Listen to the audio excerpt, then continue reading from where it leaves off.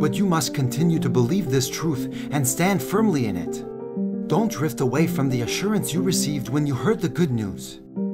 The good news has been preached all over the world, and I, Paul, have been appointed as God's servant to proclaim it.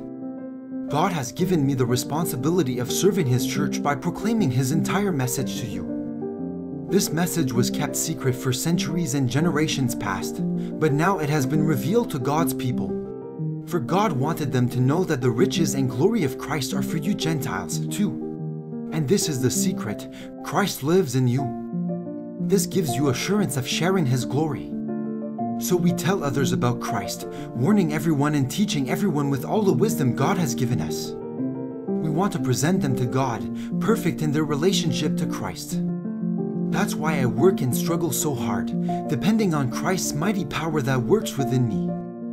I want them to be encouraged and knit together by strong ties of love.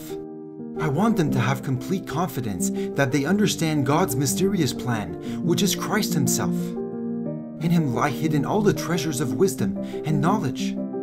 I am telling you this so no one will deceive you with well-crafted arguments.